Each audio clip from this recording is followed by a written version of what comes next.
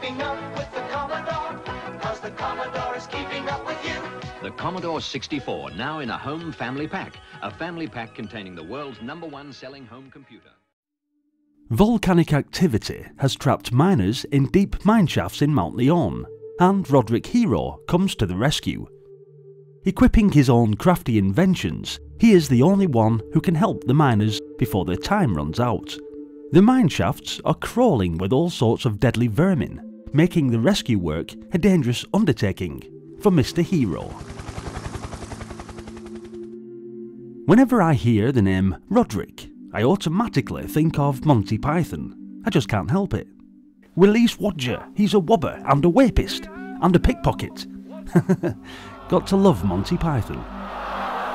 Well, what about Roderick then? Yeah! Helicopter Emergency Rescue Operation, better known for the acronym H.E.R.O, was programmed by John Van Ryzin and released in 1984 by Activision.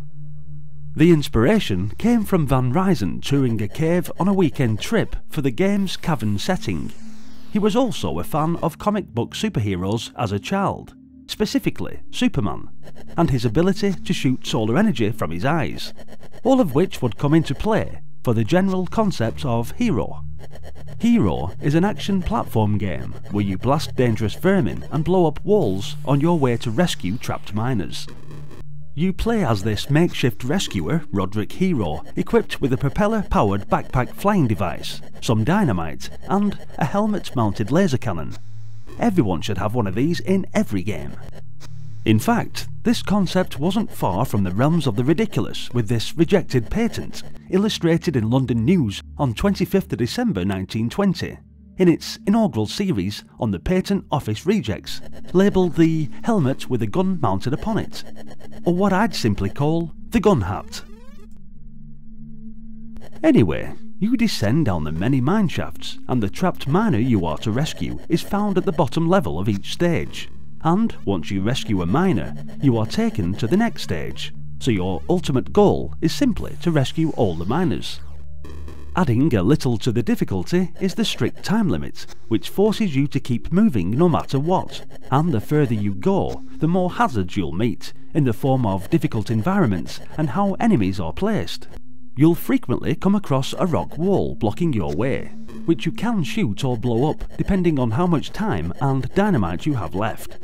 Placing dynamite is done by a simple downward pull of the joystick, but because of this, you will most certainly place a few unintentionally while learning how to play the game.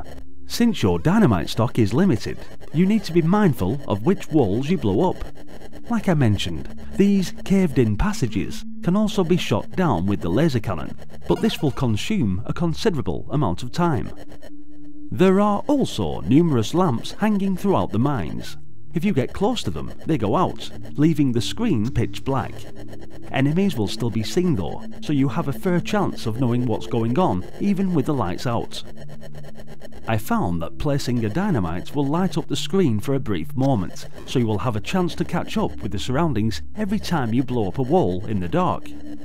On a brighter note, despite the high difficulty level, the challenges never feel impossible.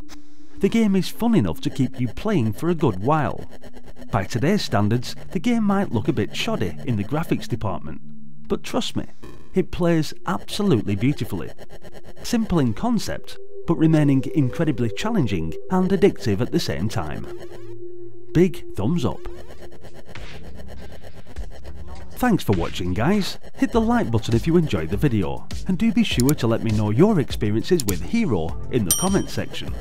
I can imagine that this game will bring back some awesome nostalgic memories, and if you want to follow me on this epic journey, revisiting classic games just like this, then please consider subscribing to the channel and joining me on this trip down memory lane. Hopefully, I'll see you all in the next video. Until then, bye for now.